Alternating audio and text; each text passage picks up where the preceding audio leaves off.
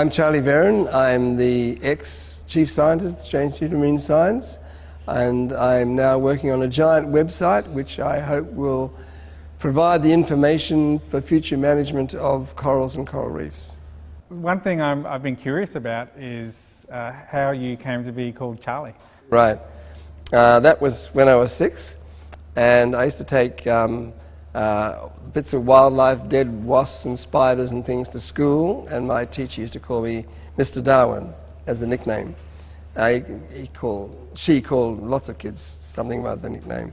And then I took a funnel web spider, a live funnel web spider to school, and she was pretty upset about that, confiscated it. And then I took later on a jar of polychaete worms, and I'd forgotten to top the jar up with methylated spirits, and I took the lid off. It stank like nothing. And she said, Charles Darwin, get that out of here. And all the kids said, Charlie, Charlie, and so it stuck, and it's been with me ever since. It's a nice name, friendly name. I like it. But it's nice to be called after Darwin, but I don't think the connection runs very deep at all. A lot of people make thing of it, but I don't.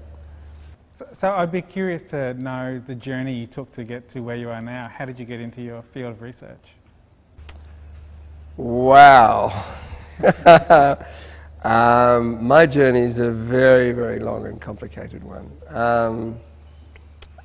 It's nothing like anybody else's. I was a near dropout at school. I went to a Sydney private school, and I was near the bottom of every class.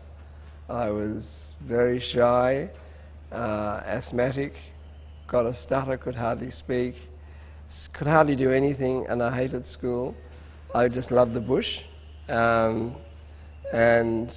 I got the lowest possible pass at what was the leaving certificate at the end of, called it in those days, and I wanted to go to Hawkesbury Agricultural College, and I needed a scholarship, and with the minimum pass, it was one of the worst. I think the worst pass of anybody in my class at school. No scholarship, that's for sure. And after a lot of soul searching, it was decided I'd repeat the year. And I did. And I was given permission at the school to just spend my time in the library revising. I was exempt for all school activities, and I was exempt from biology, which is the one thing I did quite well in. And I did the final year again. I got a first-class honours in biology, the same in everything else, no scholarship. But at that time, the government was running a exploratory second application cycle based on aptitude tests. And my father, we got a letter, didn't get a scholarship, but I could go to an aptitude test. And my father badgered me into going, and I did. And a fortnight later, another letter arrived, another lot of aptitude tests. This time it was a smaller lot of kids, and I was really fed up with this. I'd failed the leaving certificate or near enough twice, and all this. And then a third letter arrived, and he practically had to drag me along, but it wasn't aptitude test this time. It was just individual with a group of people, and I hadn't got a clue what it was all about. And I remember very clearly. They said, they said, what do you want to do? And I said, have I got a scholarship? They said, yes, of course you've got a scholarship. That's not why you're here. You're here because you're a gifted child. I said, what? What am I supposed to be gifted at? And they said, cognitive reasoning. In fact, you got the highest score in the state. And I said, what's cognitive reasoning? They said, people like you are usually very good at maths. And actually got up from my chair, thanked them, said, this is a complete mistake. I've never passed a maths exam in my life. And they said, yeah, we know. We've been talking to Barker College about you. So I sat down in the chair again. And I got a scholarship through anything I wanted at any university as a gifted child. And I wasn't a gifted child at all. That was a mistake. But I went to Armidale to decided to do psychology to find out why I got the scholarship, and then I filled it in with other bits of science, but I couldn't finish my psychology because that was in the arts faculty. But I went along to all the lectures, and I did all sorts of things, and I wound up doing studying animal behaviour, because that was linked to psychology. And then I needed a job, so I did a master's degree on temperature regulation in lizards. And then I decided to go off to the Amazon and live there. But I met this lady who became my wife, and so I had to stay on at university, and I studied temperature. I studied colour change in dragonflies. I found dragonflies that change colour within half an hour, and in the morning, and to preserve their orientation to the sun. Yeah, that turned out to be a dream PhD. Just everything worked, but it didn't at first. And then I saw an advertisement in a newspaper that James Cook University in Townsville were offering a postdoc, any expressions of interest. And I wrote back expressing interest, because my PhD at that time was just falling apart. But I'd taken up scuba diving as a hobby. And then the PhD worked fine. I won a prize. I was offered 4 postdocs immediately, and I accepted one to go to Canada to study the migratory locust, the endocrine system of migratory locusts. But then James Cook University sent me a letter saying I was offering a postdoc there. And I wrote back to them saying, thank you, but no thank you, I'm not interested anymore. But the corals that we found at the Solitary Islands off Coffs Harbour, that niggled away, because we wanted to put together some sort of project that would turn that place into a marine park. I thought it was really a fantastic place. It is a marine park now. It was only 30 years late, but anyhow. I went to the library to see if I could find something to identify the corals I collected. I knew nothing about marine life. I'd never been to a lecture on anything to do with marine science in my life. Never have. I've given lots, but I haven't never attended any. Anyhow, so I went to the library, and there was Isabel Bennett's book on the Great Barrier Reef. And I was thumbing through that to find out something about corals, and there wasn't much help. But then I thought, hey, some further, all these beautiful places. And, you know, it's just a pretty picture book about the Great Barrier Reef. Why am I turning down a scholarship to do anything in this place and going to Canada? So that night I scribbled 2 more letters, one to Canada saying, sorry, but change your mind, no thanks, and one the other to James Cook University saying, yes, please. And it turned out I was the only person that applied for it. I didn't apply for it. I was the only person that expressed even interest in it, because no one in those days was a scuba diver. You had to be a scuba diver. That was the condition.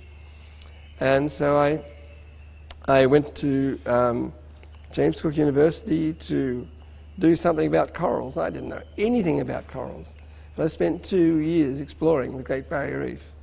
And the first director of AIMS turned up, and the Vice-Chancellor threw a welcome party, and lots of VIPs were there, and I was there, and I don't like VIPs, and I drank a lot of wine as anaesthetic, and apparently I behaved fairly badly.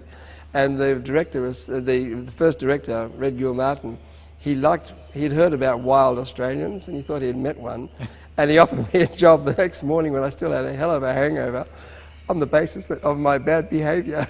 And only later he found out that I actually was studying corals. And so that's how bizarre the whole story is. And I was there for 32 years, I think. But I was the first scientist of AIMS, the first full-time researcher on the Great Barrier Reef, and anything. I was the chief scientist at AIMS for about half its existence. But really, I've never applied for a job in my life. I've never applied for a promotion in my life. It all happened by other people, all happened serendipity. So the first scientific mystery you ever investigated was yourself. Did you ever solve that mystery? No. You'd think that someone who got a scholarship that I did would be a very bright person. I am not a very bright person. I've got a very good memory, and so I remember stuff about marine life or any other life and identify things. And I've got this passionate love of nature. And I think if you really have a passionate love of anything, you remember lots about it. I mean, if you love cars, you remember all the details of cars. I've loved nature, and it's my memory that's all I've ever done in my life was observe and write about it. And so I've written something like 100 publications, and that's including 13 books and monographs. It's because I love the marine life. I love coral reefs, and so I remember all this stuff. And it's not just about taxonomy; it's about everything to do with marine life. And I love, and that's why I was chief scientist. I love joining one science with another, and so I was a bit slow on the uptake about climate change, and it started to worry me more and more, and I started reading about climate change and more, and thinking, you know, this is going to affect coral reefs really seriously, and ocean acidification, and that's really was reading other people's work that got me interested in the whole thing, and at that time I was having one of the many fights I'd had with directors of AIMS. I was always having fights with directors. I always have had. I hate bureaucrats. And anyhow, the plan was to that we'd take all my long service leave, and I'd have a half-time job. That we, as a family, would go to France, where my children could learn a foreign language and get my young children, and we would get some experience in a foreign country. And we spent 1.5 years in France, and that's when I wrote A Reef in Time. I took hundreds upon hundreds of references, great crates of references, and I had no other responsibilities at all. I was just a writer and reader, and I read and I read and I read and I read and I read just absolutely everything to do with it. And when I finished reading, Harvard University said, "Oh wow, yes, we want to publish this," and they did, but they had me dumb it down to an extent which I didn't really like, because it was a much more technical volume than the one that was actually published in the end. But maybe they were right. If I hadn't dumbed it down, it probably wouldn't have had the very wide. It was published very, very widely. It's had quite a big impact, and that was why I wound up in the Royal Society with David Attenborough next to me, hours on end. And why a lot of things happened. So although I guess I'd call myself a coral specialist or coral reef specialist, I got into climate change because it worried me so much. And so it traces the origins of the Great Barrier Reef from their very, very beginnings. I disagree with all the geologists in their drillings. I was cross swords with them, always have, because I know they got it wrong. And I went on to past climates and how climate change has affected coral reefs throughout geological history, and then on to modern issues with ocean acidification as well as climate change and mass bleaching. But none of this was original research. It was all a synthesis of what other people had found. I think the original book had something like 2,000 references to it. Now I should have kept that, and I should have put that on a website somewhere or something like that. But the Harvard University Press said, you've got to keep it right down, dumb it down, make it a small volume. And if the author of A Brief History in Time doesn't mention that E equals mc squared, you're not to put in a chemical formula about ocean acidification. Keep equations out. So I did, and it's a book that's became very widely read, and especially on the subject of ocean acidification, I think, because it was the first time that the experts in the field of ocean chemistry were exposed to the broader issues, which were mostly to do with coral reefs or ecosystems of high latitudes, and but especially about coral reefs. And I later on met the best of the ocean acidification chemists and so on, and they had a mindset that ocean acidification was their subject, was about ocean chemistry. Well, it is their subject, but there's a huge amount of much bigger subject. And when I first met, I won't say his name, but I first met one, there's a real expert, the best, the guy that knows most about ocean acidification. I met him at a workshop, and he said, it was over breakfast, and he said, "Charlie, I read your book," and I just thought, "Oh, I want to talk to you about it." I thought, "Oh God, well, I've got something wrong." And then, but he went away, and it was the following day. He said, "Look, your book, I just read it, and I spent all night reading it, and I read it again the next morning, because I never realized ocean acidification was that subject, that big a subject." And of course, he was the expert on the details, and I connected that up with a big picture, and a big picture it is, and it's a gloomy one, but I have to say it's not a subject I enjoy, of course. I guess the challenge for science communicators is straddling that line between capturing all the technical details and making it simple enough for a broad audience. Well, that's it. That's one of the things. And really, if you're going to talk to a big audience, a general audience, you've got to put on a different hat, because a scientist, well, at least most scientists, have in their mind, they don't think it through, but they're actually talking to other scientists, and they're being happy that they've explained it in a way that can't be really criticised. Other scientists can't really come back on them, but the real communicators push the detail away and use snappy catchphrases. Although they may not be scientifically spot on, they engage the public. And if you're going to talk in a public environment, a whole assemblage of facts are not going to work for a big audience. What works is emotional content is the big one, and that's something that I've learnt. So a lot of scientists are really not good at talking about their subject, even though they think they are.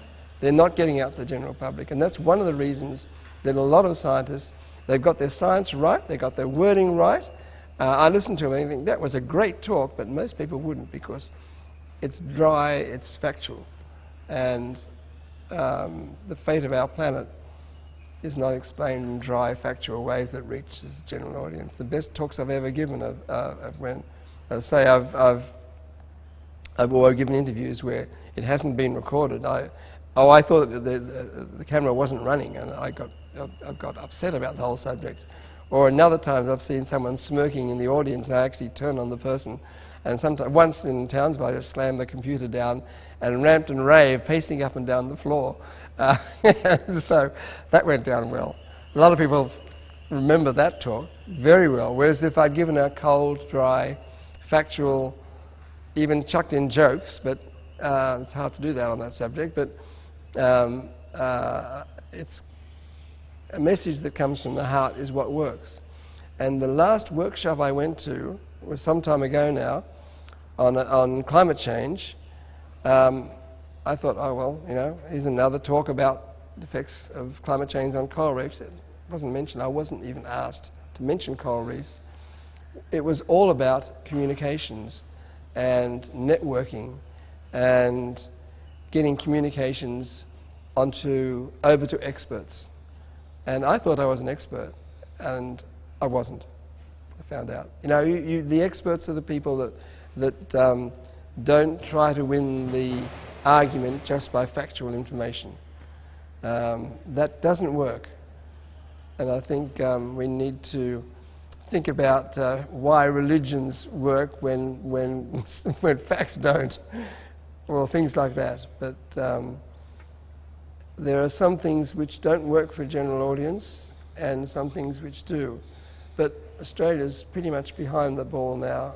Australia and America are the two worst countries I've ever spoken in about climate change. The least accepting. Anywhere in Europe now, climate change is just, it's very rare for anything to come up which is a denial or not acceptance. In America, you have this, it's all religion-driven. In Australia, I think it's just plain bloody ignorance, and you'd have to be just ignorant to to push some of the things that have been pushed, although I think this is history now. I hope so. So when you wrote your book, was part of it in response to some of the misunderstandings and misinformation about coral reefs? Absolutely. And yes, it definitely was. It was partly me wanting to follow up a lot of different sorts of sciences and put them together, but it was largely driven by getting annoyed with things I saw on television, especially a couple of geologists who really annoyed me. And but there were so many false statements made, and I want to do my part to at least get factual information out. I am a scientist. I love factual information, although I sometimes speak in an emotive way.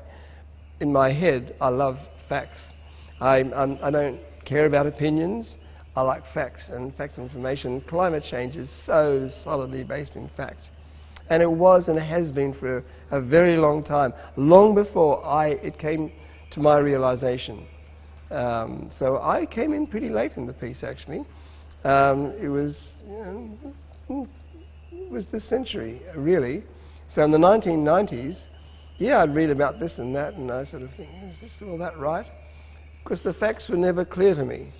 And I had to go back and read absolutely everything, and I did. And then it really consolidated into something. And as it consolidated, it made me more and more aware, in fact angry, at people who deny science. That makes me angry, because I think they should just shut up. By all means, disagree with science. That's fine. Debate it. That's fine. Yeah, engage in a debate, but stop this farcical mismanagement of science, cherry picking, saying things out of ego, out of attention seeking, because they've got no other means of getting recognized, that sort of thing. So I think these people are the enemies of the future of my children. They're degrading life for all humanity. You've mentioned a few times, I guess, the evolution of your, understanding of climate change. Like you said once that you thought the oceans were limitless and that the natural environment was indestructible. So how did you get from that point? Like, was there a particular thing or was it a gradual accumulation of information that shifted that view? I think that the oceans, the notion that the oceans were indestructible, I think almost anybody my age, if they're honest about it, has gone through that phase. And I certainly did. I thought, all right, we do all these things on land, but we can't harm the oceans that way. And it was only when I read about what we've done to wild stocks of fish, of food species for humans. And then when I started to see the destruction of reefs, and that really turned me on. I've worked on every major coral reef region in the world now, with very few exceptions. And that's a lot. That's 66 expeditions. That's 6,000 hours of scuba diving, and working on corals, not playing. And I've come back to the same place sometimes 20 years later, and I've seen this drastic deterioration in coral reefs. And I found out that it wasn't just limited to coral reefs. And so it gradually built up on me. I think the thing that really turned me on was working in Asia. In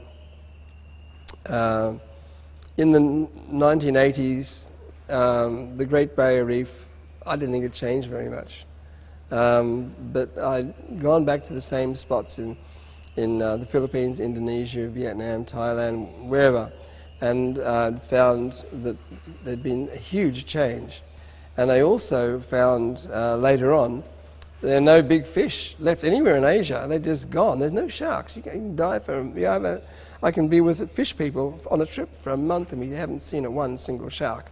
Now, but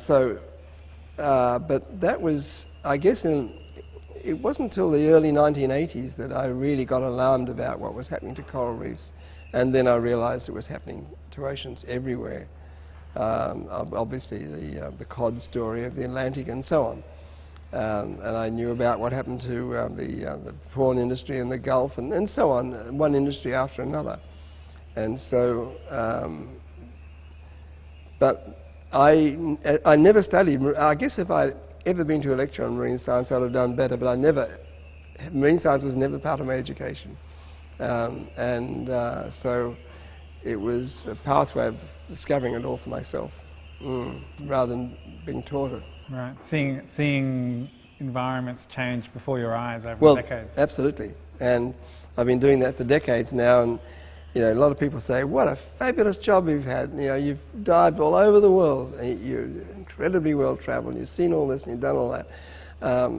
Yeah, it was once a fabulous job. Now it's horrible, because I go back to the same spot and it's just nothing like it used to be. And so what was, I'd say, the best job in the world is not now even a nice job. It's a very unhappy job, and it's made me, I have to say it, I've been mildly depressed for a long time now. It's a depression, because it's not only about coral reefs, it's about the future of my children. And so I live science, I believe in science, I see facts, I like to understand facts, and when those facts continually tell me that things are seriously changing, and they're changing so rapidly. Now that bit about rapidly is one of the cruxes of it all, because of all people, one thing I do have a good handle on is time, because I've got a good geological knowledge, all the way to a good genetic knowledge, because I've been in both fields and everything in between. And so two of my books have got the word time in their title. Time is of an essence in my way of thinking. And what we are doing to the oceans, to the planet now, we're doing it at an absolutely explosive rate that has never been seen on this planet before. I guess the only thing parallel was when the asteroid hit the Earth at the KT mass extinction.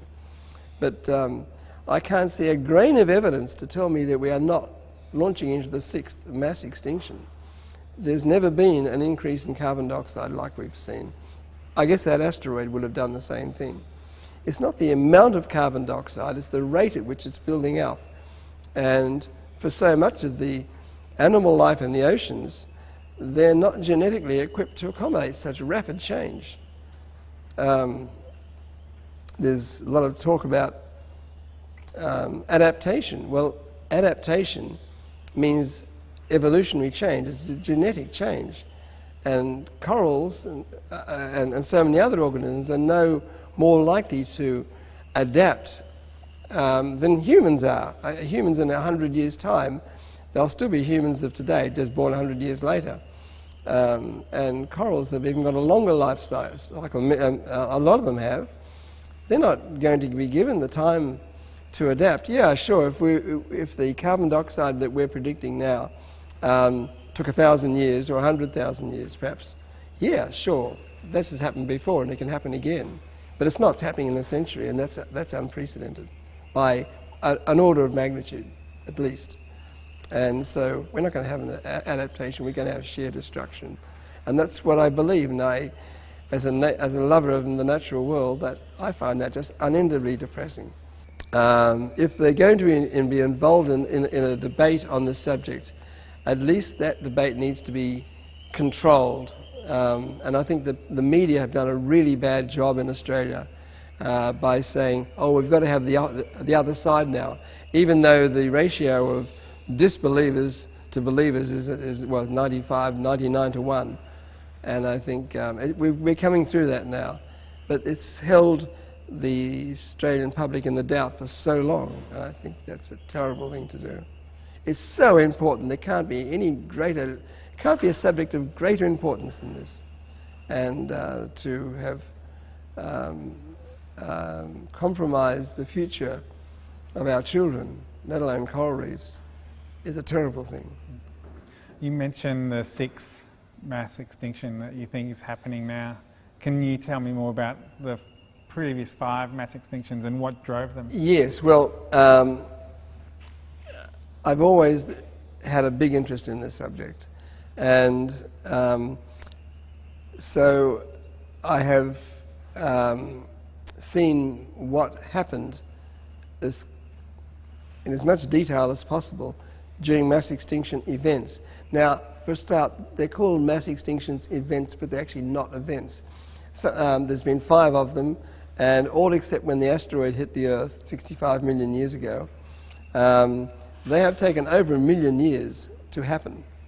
So they're not events, they're collapses. Perhaps the end of the Paleozoic. These are events these are happenings that are so deeply embedded in the fossil record. They've been known since the 19th century. And so they're really blindingly obvious. The end of the Paleozoic was the biggest one, where almost all life on this planet was snuffed out. But then you have to look for a cause. And so I've published this. You can delete one thing after another. But the one you can't delete is ocean acidification. That's something that's big enough to do the job. You can discount everything else, but if you're going to have something that can drive masses of extinctions in the oceans come first, and coral reefs always come first, then ocean acidification is almost the only guy left standing. And then when I published that got a bit of adverse response until specialists in that area have changed their thinking. And I think that's become quite a I don't know, widely accepted view, because not many people go into it, but it's not a radical view anymore that ocean acidification has been the prime driver of mass extinctions, and it really makes sense. Ocean acidification will affect carbonate platforms, the coral reefs of this world. It will affect carbonates that are used in animal life, backbones or whatever, not just corals.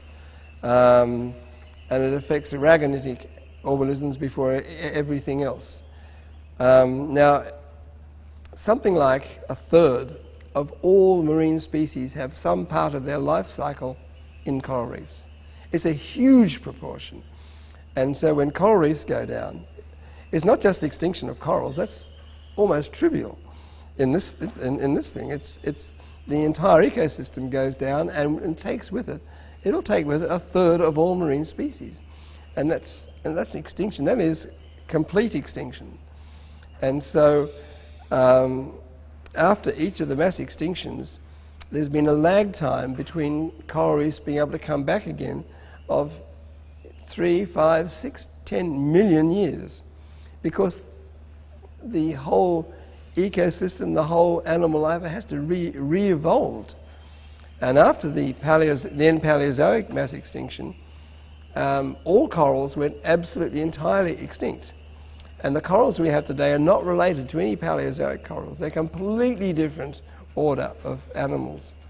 And so if you change the conditions of the ocean to wipe out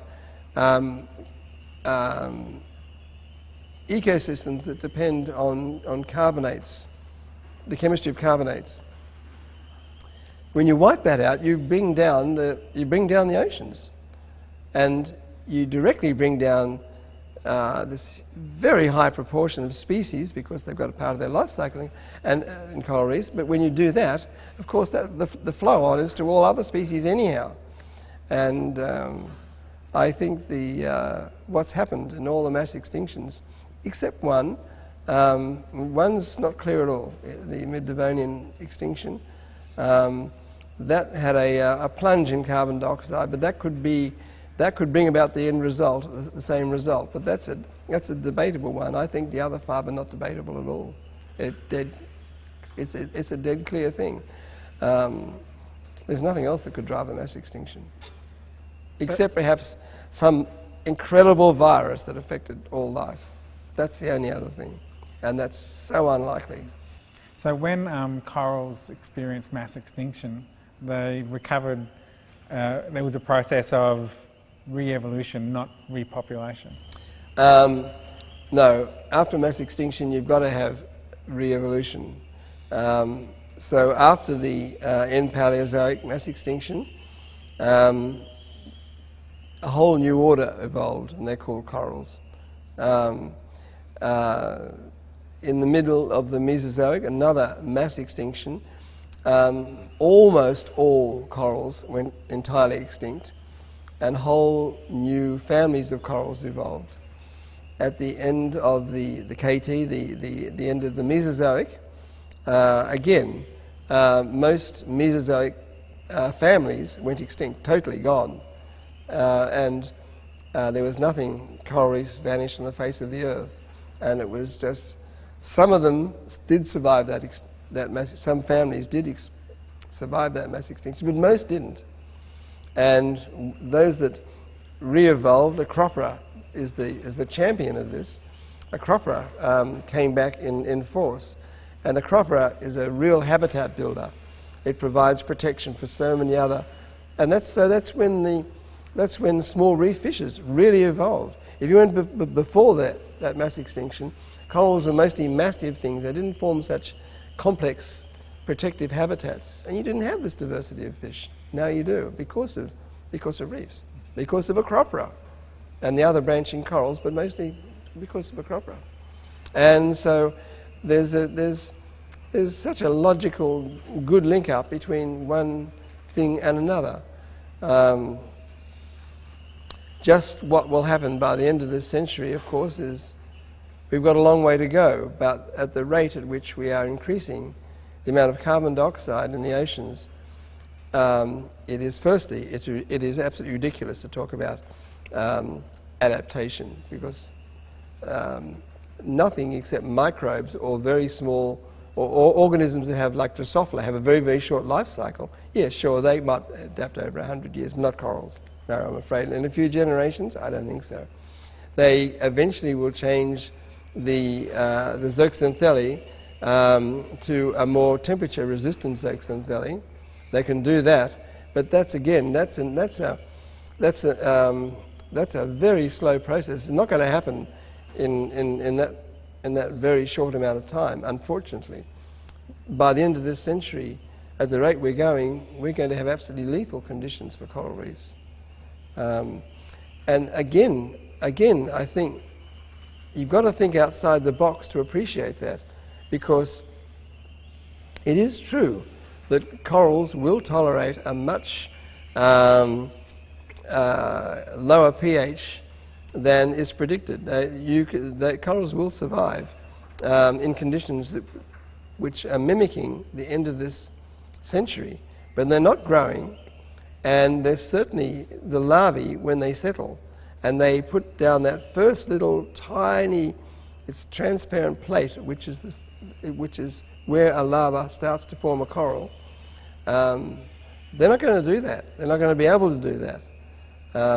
We have already passed the level of carbon dioxide that corals have evolved to accept and use.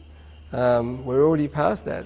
The ocean acidification that will follow now is a hell of a lag time, but the level of carbon dioxide in the atmosphere now will produce a saturation state which will prevent larvae from forming spat, the very initial growth thing.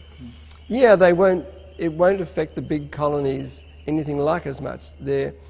They have almost a chemical shield. They control their own chemistry between their skeleton and the living tissue. That's true. It'll be the last thing to go, but their reproductive cycle will be blown to hell.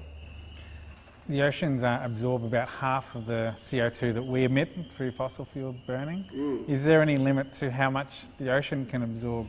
Well, yes, it is.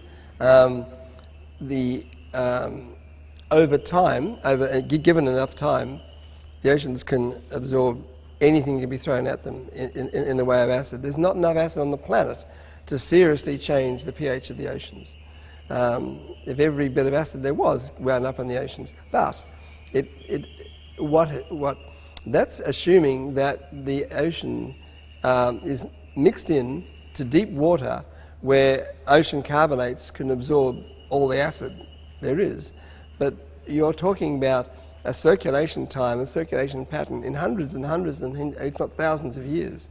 So it is again a question of time, and there isn't enough time for the oceans to chemically cleanse themselves, as it were, in time to support carbonate platforms on the surface.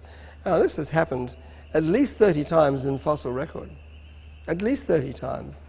And every time you go into it, the finger is pointed at acidification. It's creating an environment where coral reefs just snuff it out. 30 times in the fossil record over what time period? 34, I think, is a reasonable estimate. Over what time period? That's the Mesozoic and Cenozoic Wow. of Sclerotinia corals. And so they run on a boom to bust cycle. And the boom cycle is when we have low levels of carbon dioxide, and where the sea level is constant or not continuing destroying reefs. The bust times are when sea level fluctuates and the alkalinity of the oceans fluctuates down, pH goes down. And so it's those two factors which create the boom to bust cycles, which coral reefs have always had. So you could say that the present situation it's not a coral problem, it's a human problem. If we don't drive the corals to complete extinction. But it's certainly a human problem. There are people, young people alive today that will need to watch coral reefs on a modern video, on their video of their time to see a coral reef. And I will say that now we've almost reached a time when you can't find pristine coral reefs anywhere. There are some patches left here and there, but I've travelled so much and seen so much before the real impacts were happening that I find incredibly sad that I am probably the only human who will ever live who have seen coral reefs in good state, because I've travelled all over the world, and even if there's someone who is in a position to do that and to study corals, they're not there to study. Coral reefs coral reefs don't look like they do when I was young. I found that it's just in my lifetime. The change in my lifetime is horrific. It really is. That's what drives me. Firstly, to talk to you, but then to write about these things, and to we're producing a giant website which will track this. It's one of the most terrific things happening on our planet. So your website, this is Corals of the World. Yes. Could you tell me about what that website's about and what you're trying to achieve? I've written books about corals of here and there and wherever, but what we did was effectively created a global taxonomy of corals. And once you've got a global taxonomy of corals, then you've got global maps of corals. And that started to emerge in the late 1990s. And so we decided to produce a book, Corals of the World. And that was a pretty big undertaking because, I had no problem getting a publisher. But that book would have sold for $600 a copy. And I don't want to write a book for wealthy Americans or Germans or whatever. I want to write for people who actually use it. So we built it and published it ourselves, the whole lot. Ames paid the printing price, the most expensive book ever printed in Australia. But they got their money back and made a profit on it, actually. So that was fine for year 2000. That was 15 years ago.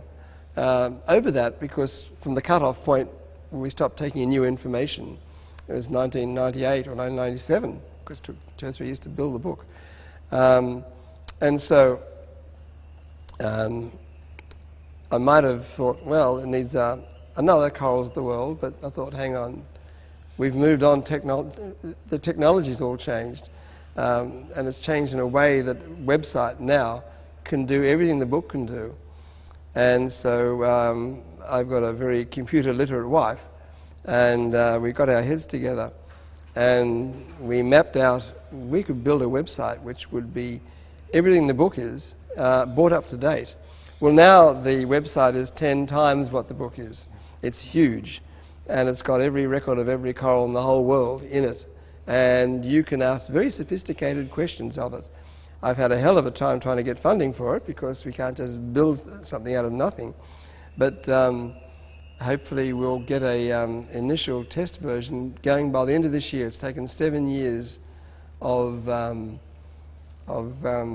a start, me not having any income, which is not so good for our family, but it's something that will be available free to every human being on this earth, and it will answer very sophisticated questions. The initial one is primarily about identifying corals, their taxonomy, what they look like, thousands of photos, and then a mapping program which has gone far beyond anything I ever envisaged, because the actual website builds the map according to what the user asks or wants. You tell it you want this map, maps of these corals in this place, and then it'll give you the statistics about it. In fact, if you know how to write an algorithm in Excel, the website can read it and give you the results. So it's a very, very sophisticated website indeed.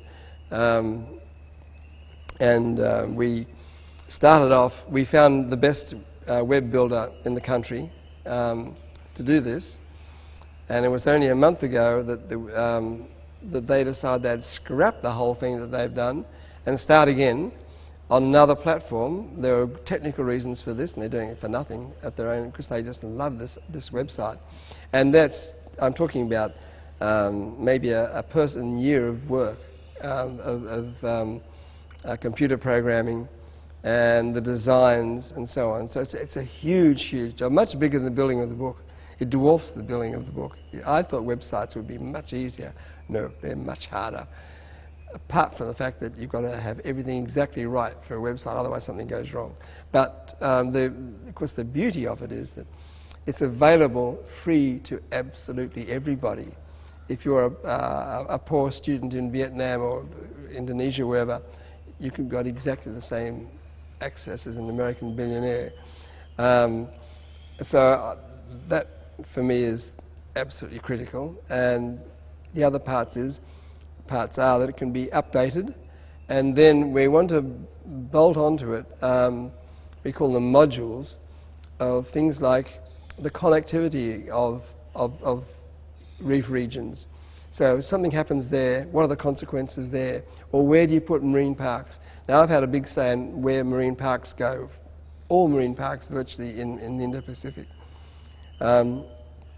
This will actually, when we get the final thing going, we'll have an expert system where you can ask almost any conceivable question, and it will give you an answer based on the best science there is.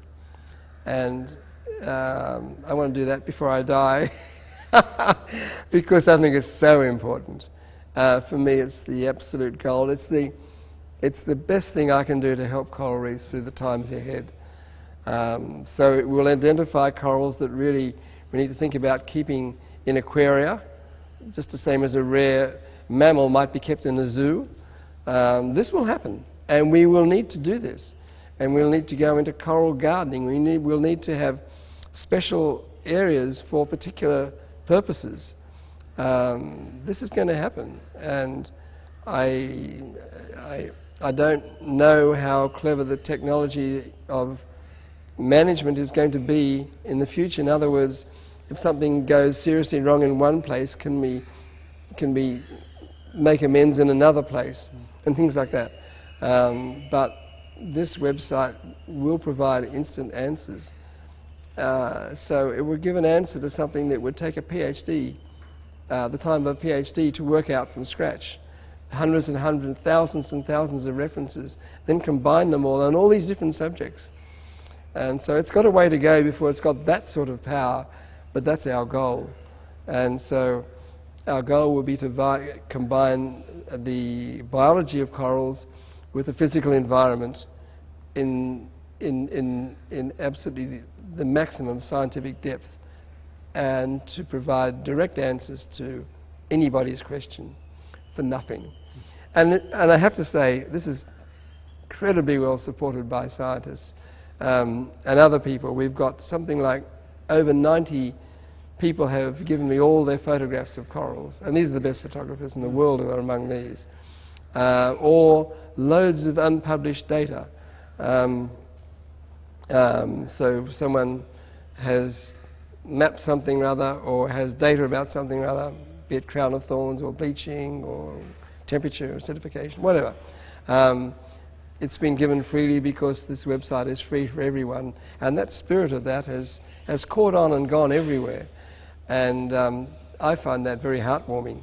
And I think when this thing is finally, when the initial version is released, it'll be a cut-down version because we can't afford to do it full on. When that cut-down version is released and people see the power of this website, then I think maybe I'll finally get a grant that will pay for the rest of it. And yeah, then also when this happens, we want to bring in more expertise. So I'm not a physical oceanographer, I'm not a chemist, and nor of any of our team have skills in these areas. But we want to have a chemist. We want to have the best chemist. We want to have the best oceanographers. And we want to have the best of this. And to combine, to say their job is to produce this block of information, which we know how to bolt that onto our website as overlays. It's going to have thousands of layers. And you're going to be able to drill down from your home, you're going to be able to drill down through that to get answers to just about any question you might want to dream up. And I find that as an all keeps me going, that goal. And I think it will happen. It sounds like the kind of project that would make a good partnership with someone like Google. Well, it was in a partnership with Google. Google said, wow, but that was when Google Earth was floated as a public company. Before that, they were just funded the whole thing. As it was, they said, we can't, it's a public company, we can't fund it anymore, but we've got a little bit of spare change, that's $50,000, that would keep us alive. Ames pulled out of it because it was too expensive, too difficult. But Google said, hang on, we can give you $50,000 to keep going. And Dave Hannon, who runs an NGO, said he did the same. So they were lifesavers, and others now have chipped in. But actually the amount of money we need to do the job is absolutely trivial compared with most research projects. What we need from now on, though, is expertise in these different fields. And I can confidently say that we know how to build on in Google style. And maybe Google will take it back, but Google keeps changing their maps, so we don't like that. But in that style. And so, yeah, you will be able to Google that website. Google might take it over. I don't know. But somebody, I don't care. I just want that information to be available to absolutely everybody, free, with no strings attached. And so people will give to us free to use as we want. And that's happening. And so I'll have it I'll never have it for sale, for funding to be attached to it. I want it to be usable by a little school kid, by anybody. And I believe that's going to happen. That's my swan song. I'll be exhausted by the time that's through. I guess the big question is, when will that initial launch be? Well, I think by the end of this year, we will have it out to be tested. Now, because it is a very complicated website, it's got search boxes, and it's got 3 search boxes of different things. So it is, it's been difficult to design, but when you actually see it, you think, oh, what's difficult about that? It's all very straightforward. It'll look straightforward, but it isn't. And so by the end of this year, we hope to have it out to people who will try and break it, who will try and stop it, find fault with it, and also people who will want to look at it from a strictly user's point of view. Initially, all I know is coral people who will get stuck into it, but we want to have it stuck in. We want people from different fields to try to see if something can be done in a smarter way. And so we'll go through, I think early next year, we'll go through a rethink of fine-tuning to get as clever as we possibly can. And then we will release it, and then I hope that we can build on these final modules and attract other authors of the whole thing to do the final. We've done, I think, the hard yard, and it is now fairly straightforward. I've thought that before and been wrong, but I do think it's fairly straightforward to finish this whole thing. So it's a real expert system, and it will achieve every goal we've ever dreamed of. I hope so. But that's what I believe, and but it's been a pretty rough road to get to the point we have, with virtually almost no significant funding at all, because no one's believed us until. Well, people have believed us, and they say, oh, we can find money for that. But when that goes up to the CEO, who has to sign something, he said, website? Isn't that the Australian government job? Isn't that, we deal with Pacific, or we deal with the Caribbean? Or there's always that sort of question. It's always a square peg in a round hole. But when its initial releases come, it'll sell itself. It'll be obvious what it is, and there'll be no doubts about it. As you talk about, as a scientist, and you've come to understand the realities of climate change, and it's quite depressing thinking about that. I think that hearing you talk about this project, I think possibly the best way to respond to it is to find a way to make the best, the most impact we can, and I think that's a lesson for all scientists. Well, it's certainly my hope and my source of joy in the whole thing. Otherwise, I might as well just go and jump off a cliff, I think this is my hope that I can make a difference, and that other people, it will empower other people to make a difference. And I think they will make a difference, and I think this will take corals and reefs through the nastiest time, the nasty times that lie ahead, in the smartest possible way. And I think we'll definitely do that. And it'll make my life worthwhile, put it that way. Well, I think you've made a lot of contributions to science that you've already certainly had a worthwhile contributions to our scientific understanding of coral reefs. Well, this will be the big one. This will really be the big one. It will dwarf everything else I've ever been involved in. And it's so great that this technology wasn't available even 10 years ago. And the technology has now become available, and we can use all these clever ways of doing things. And we're going to build onto this. We're going to be able to build on video and all sorts of things, educational modules. We're going to be able to do things which we only dreamt of. Only 10 years ago would have been impossible. Now we've got the power of the internet and of computers, the rate at which the server of this website can pile through just these masses of data almost instantly and come up with an answer is incredible. And of course, it's only going to get better and better and better. So we've got a way to go, though. There's some things you can't, for example, go to sea out of internet range and still use the website. So we've got to produce something that you can put on your laptop when you go overseas. It won't be the full shebang, because that has to be, maps have to be built by the website itself, because it builds maps out of just data sheets, not maps, just data sheets. But we need to have it so that when you go to sea and you want to find out about coral, or you want information, you want a subset that you can take with you on your laptop, and that you can update when you get back and say, update this, and away it goes, and I'll update it. But you want to be able to use it at sea, away from the internet. So there's all sorts of challenges. So these are technological challenges. And the way, as you know, the IT industry is moving, the answers will be there as quickly as can be. I think 10 years' time, this is going to fly everywhere. Yeah. Moving forward, from a scientific research point of view, what do you think are the most exciting questions about coral research at the moment?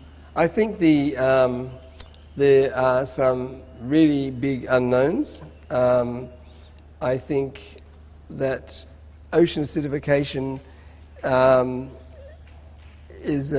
we're only at a broad brush stage.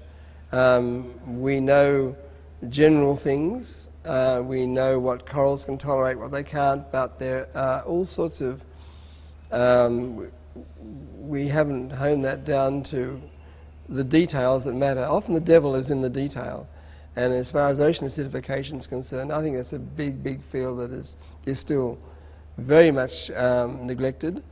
And I think we need to have a lot of science on not just a semi-applied science, but we need to get into an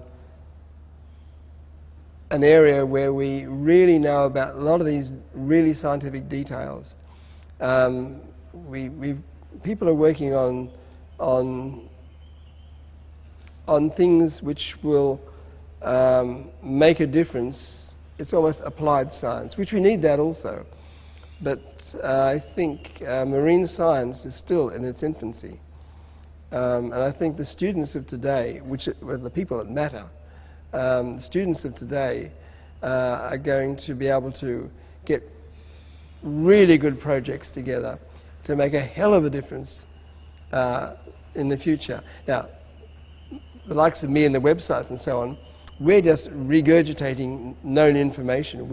The website doesn't create new information, it puts it together in new and clever ways, but we need to always think about getting the base information together. Now, if you think of something like medicine, medicine's been around for as long as humans have, since witch doctors have. Medicine is still in its infancy, isn't it? I mean, it's still. So we've got to keep into the science that matters, and it's basic science, the discoveries that are the building blocks of a bigger picture. And so my advice to young people today is to keep thinking, not just reading, not just assimilating what other people have thought, but thinking, shutting yourself away, shut the computer, sit on a boat, dangle your toes in the water and think what really looks like being important. That's all I've done in my lifetime. And think, gosh, wouldn't it be nice if we knew that? And there's so many questions. I think marine science is one of the most critical of all sciences, because our oceans are the ones that are so under threat. And I say, oceans will bring about a mass extinction. We've got to take care of them. The oceans are the big guys, and we've got to look after it. And I just think we're just beginning, just dabbling. And I just love the way so many students today, I love hearing about their projects. Half of it I can't understand. I'm not good enough at their field. But a lot of it I can. And I think, gee, good on you, because it might seem an obscure, narrow little bit of stuff, but it's really important. And so I just hope that countries like Australia, where marine science should be the big one, we've got our coastline, we're set up for marine science.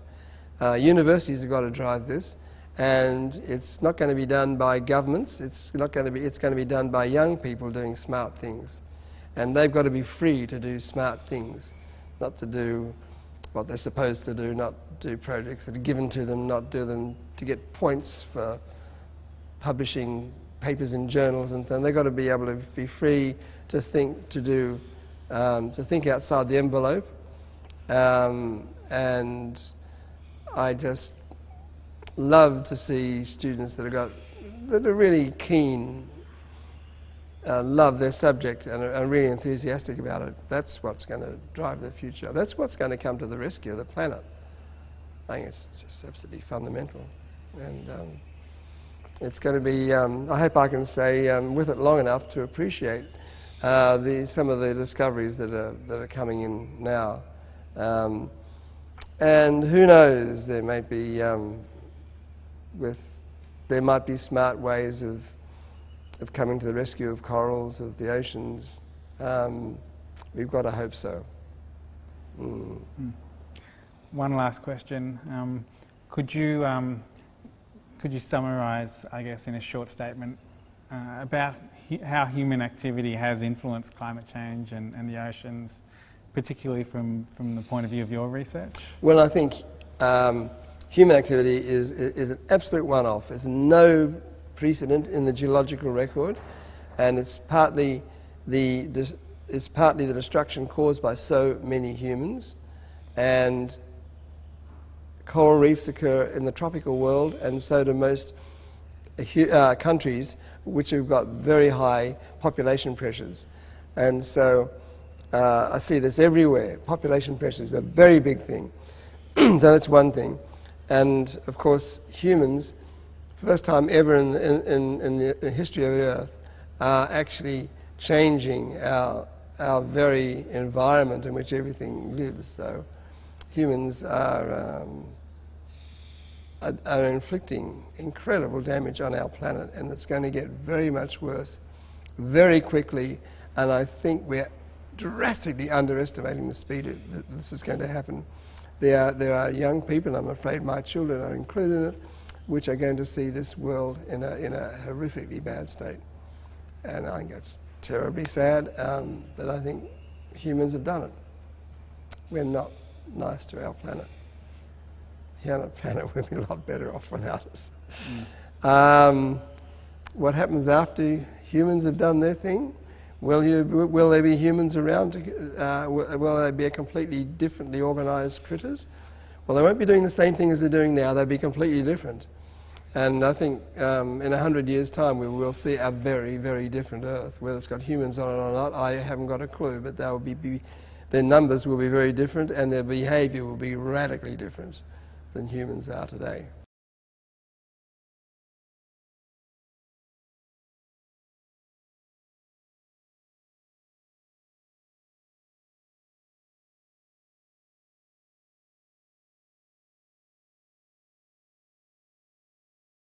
We're talking to Charlie Veron. Veron. Veron. Veron, yeah. Well, that's not a good start to an interview when I mispronounce. As well,